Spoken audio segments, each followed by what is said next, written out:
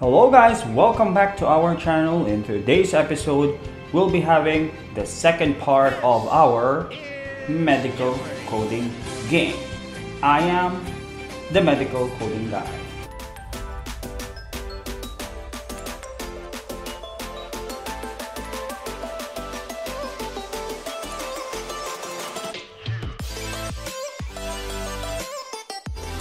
Here we are again in a brand new episode of our medical coding game. So in this game, we'll be practicing some CPC exam questions. Okay. And our topic for today is not other than skin to skin, which is all about integumentary system. So last time we discussed about diagnosis mania, about ICD-10 CM. Today we'll be finishing the column for skin to skin. So we'll have 5 questions. Feel free to pause the video if you want to answer the questions that we'll be having on the screen. So let's start first with skin to skin for 200. Alright, the area was prepped and draped in the usual sterile fashion. Local anesthesia was achieved using 1 cc of lidocaine, 1%. The heavily contaminated wound was extensively irrigated and cleaned. Single layer closure using 3-0 nylon interrupted sutures were placed. Which type of repair was done by the surgeon?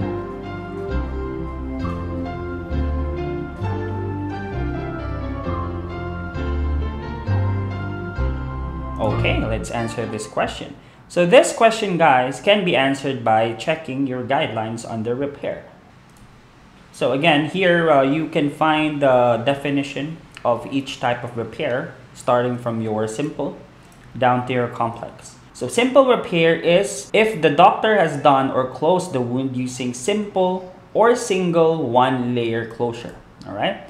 Based on this scenario, guys, you can see that single layer closure was done. However, you have to consider as well the other terms such as your heavily contaminated wound and also the term extensively irrigated and clean. Alright? Because if you will check the definition of your intermediate repair, it's mentioned here layered closure of 1 or more deeper layers. So if it's more than 1 layer, it will fall under your intermediate repair. However, in the last sentence of this paragraph, you can see that single layer closure, heavily contaminated wounds, what else? Required extensive cleaning or removal of particulate matter. All right? Since you have it in the scenario right here, extensively irrigated and heavily contaminated wounds, it will not fall under simple. Alright, so single layer closure, but you have this following terms mentioned. So it will fall under letter B. If it's going to be letter C, complex, it should be the following terms listed here. Alright, and most importantly, the term extensive undermining. Okay, so the answer for this, what is an intermediate repair? Congratulations for getting $200. Okay, so we will now proceed to the next question.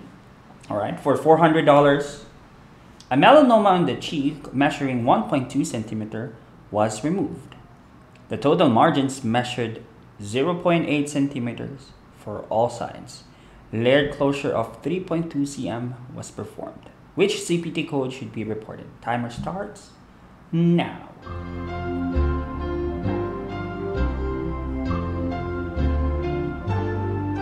Time's up. You can unpause the video. So for this question, guys, you're required to answer this with your knowledge about excision of skin lesion guidelines plus repair. All right. So let's go and locate it under your CPT codebook. All right. So here, guys, under your 114 and 116 codes, you have excision of benign lesion and excision of malignant lesions, respectively. Alright, here you can find this first paragraph under each of the section here about excision. Alright, so excision already includes simple repair. So if you have a simple repair that was done, therefore you don't have to code it anymore. Alright, for the repair itself, because it's already included. If it's intermediate and complex closure that was done, then yes, you have to code the intermediate and complex repair. Alright, but since the question is giving you a melanoma that was excised, you need to go to your excision of malignant lesion. And melanoma is a type of cancer, a type of skin cancer. Okay, so simply go to 116 to confirm, 116 codes, you have your examples here of malignant lesions of the skin. BCC, SCC, basal cell and your squamous cell carcinoma, and then lastly your melanoma here. You have a melanoma on the cheek that was removed, okay? So check the size and the site. So those are the next two that you will check after finding the type of lesion that was excised. So cheek, this is where the location of the melanoma is, and then 1.2 centimeter is for the measurement or the size of the lesion that was excised, but we're not yet done there. You have to take the sum, all right, of the total margin size plus the size of the lesion. So 1.2 centimeter plus 0.8 centimeter, that's going to be 2.0 centimeters. Locate the site first. So where we have the cheek, and according to your choices, it routes you to go to 1164 something, 1164, 2 and 3. And yes, it's mentioned here face. So check the size. Excised diameter 1.1 to 2.0. Yes, that's the total sum of the margin plus the exact size of the lesion. So you will choose 11642. All right. You have 11643 for 2.1, but according to your question, all right, it's only 2.0 or 2 centimeters. All right. So we'll eliminate definitely letter C and also letter A. So what's left? 11642 with your repair code plus your 11642 here as a standalone. But take note about the type of repair that was done.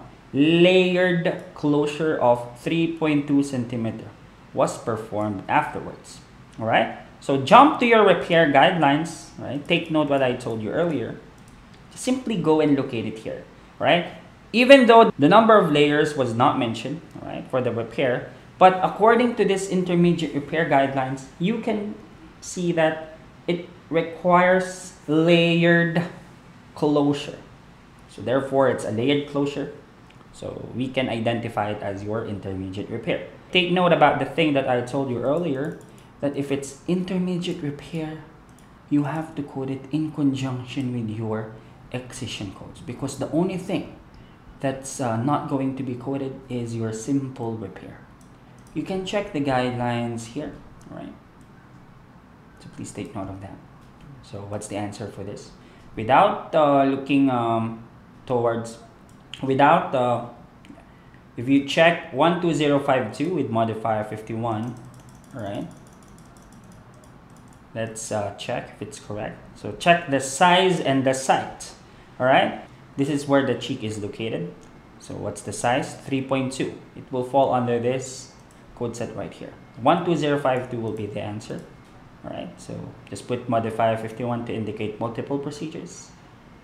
The answer for this one is letter B. Congratulations for getting $400. We'll now proceed to the third question. On to your $600 question. Ricardo De Lisa is here for a scheduled Moss micrographic surgery. Okay, the skin cancer is located on his forearm. Dr. FPJ performed the procedure and did the pre-surgical prepping. The first stage includes 7 tissue blocks and the second stage includes 4 tissue blocks. What are the CPT codes should be reported for this? This is a question about Moss micrographic surgery. Timer starts now.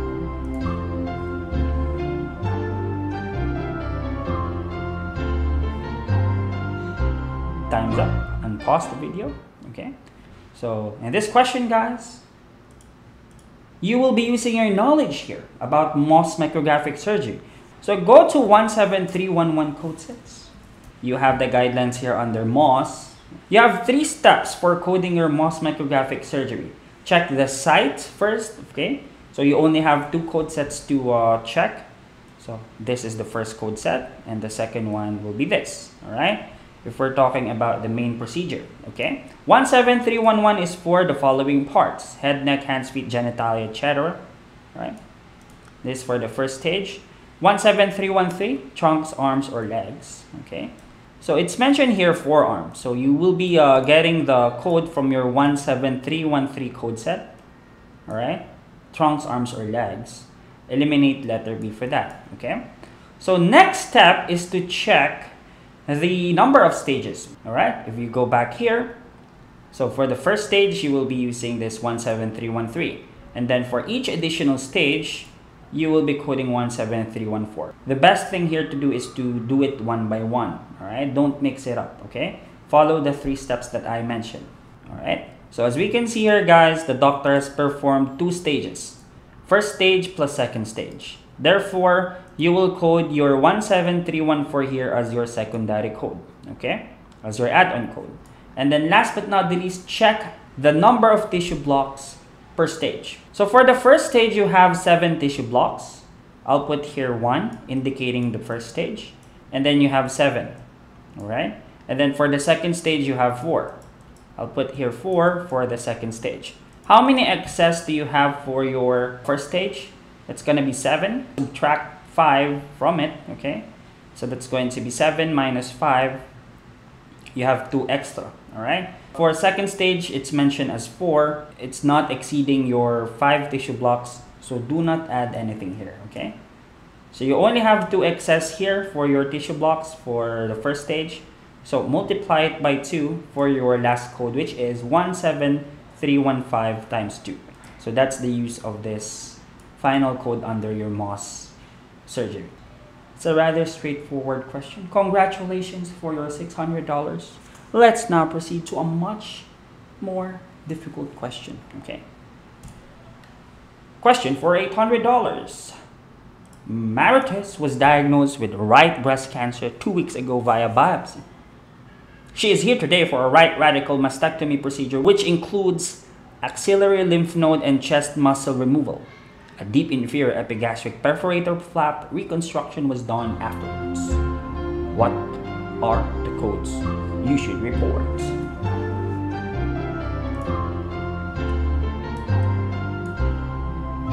Alright, time's up. And pause the video. So this is a question about breast procedure. Please take note for breast procedure, guys, it's very important for you to check the laterality. If it was done the right, put RT modifier. If it's done for the left, code LT modifier. Okay. So here, the patient was diagnosed with right breast cancer 2 weeks ago. She is here for what? Right radical mastectomy procedure. So when checking for mastectomy procedure, guys, check if it's simple.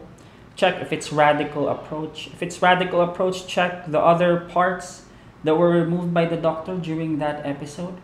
Here, you have axillary lymph node and also chest muscle removal. You have your mastectomy procedure here, but it's not your simple. It is a radical approach, right? So for radical, just check what are the things that the doctor removed as well. So here, you have pectoralis muscle or the chest muscles, plus the axillary lymph nodes. All right. If you go to 19306, which is the urban type, it includes internal mammary lymph nodes, which I think was not mentioned in this particular scenario. So we will just proceed with your radical mastectomy with the use of your 19305. All right. So 19305, 19305 right here. All right. But let's confirm the type of reconstruction that was done afterwards. Deep inferior epigastric perforator flap reconstruction was done. Okay. If you go to 19367 or 64 to compare, all right,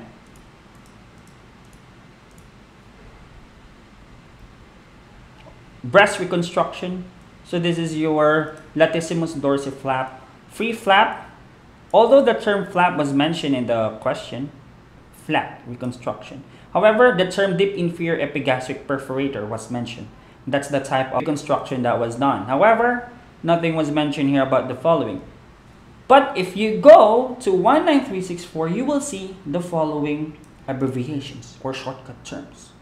All right. If you want to find out the meaning of this following terms right here, you can go to the paragraph before that. All right. So it's located right here under this paragraph. All right. So you have your F-tram, deep, and then you have your SIEA and gap flaps. So it's mentioned here, deep inferior epigastric perforator, DIEP. So you can code 19364 for this scenario. Eliminate 19367. It's for your tram flap or single pedicle tram flap. Will not be choosing those. So under your 19364, all right, letter C and letter D, you have 19305 here for the mastectomy procedure that was done earlier. So you will choose letter C in this case, okay? So the answer here is letter C.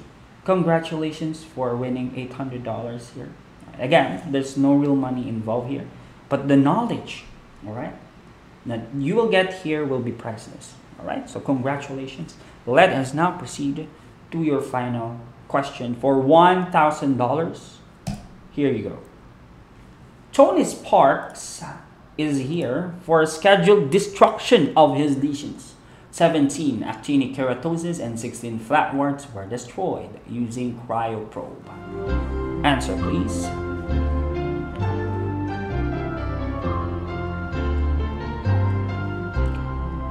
Alright, time's up. Let's answer this final question for the day. Alright, so again, if you were coding for destruction of lesion, you have to identify the type of lesion that's being destroyed with following techniques such as cryosurgery, electrosurgery. Alright, okay. So identify the type of lesion that was destroyed during the episode. So you have pre-malignant lesion here, actinic keratosis. You have your cutaneous vascular proliferative lesion, all right? And then you have your benign, and then you also have malignant lesion here. But according to the question, guys, the doctor has removed two types of lesion, all right? 17 actinic keratosis, which will fall under your pre-malignant lesions. 16 flatwarts will fall under your benign lesions. So code first your pre-malignant lesion excision or destruction rather, actinic keratosis. So how many? 17. So this first two code set here is only good up until 14 lesions. It's mentioned 17, so it will fall under your 15 or more. So if you go to the next code 17004, you have 15 or more lesions right here. Okay? So eliminate this, this. Then you have 17004 here and here.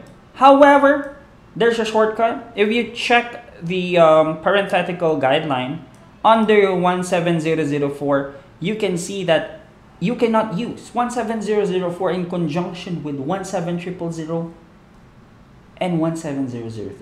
Therefore, this is a standalone code. You can eliminate letter D in this case. How many flatwarts or benign lesion were destroyed here? All right, so it's mentioned 16. Just to confirm, you have your benign lesion excision here. 15 or more lesion. 17111. Yes, it will fall under letter C. And that's it. You won $1,000. Congratulations. That's how you code for destruction of lesions. And that covers our second episode, Skin to Skin, all about integumentary system. And that's going to be it for this day. I hope you enjoyed the video. See you next time. So long. I am the medical coding guy. Always remember, without knowledge, there is no power. Goodbye.